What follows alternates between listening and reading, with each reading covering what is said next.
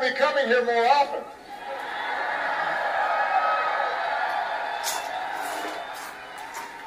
You know, my transportation won't be as nice, but I'll be able to spend a little more time here.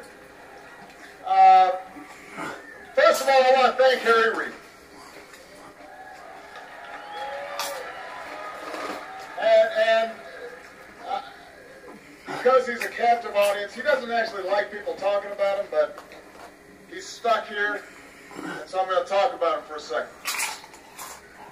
You know, Harry grew up in a town that didn't have much. No high school, no doctor's office. Searchlight sure didn't have much grass to mow or many trees to climb. It didn't look like this.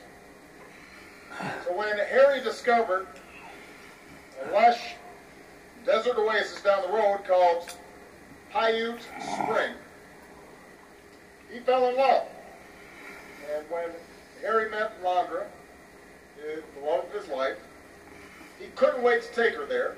But when he got to the green spring that Harry remembered, he was devastated to see that the place had been trashed. And that day, Harry became an environmentalist.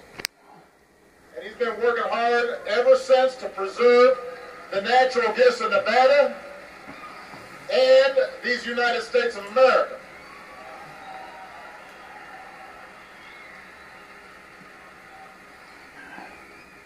So Harry's protected fish and wildlife across the state.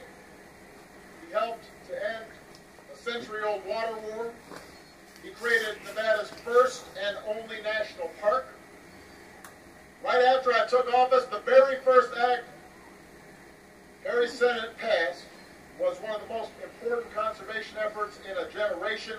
We protected more than 2 million acres of wilderness and thousands of miles of trails and rivers. That was because of Harry Reid.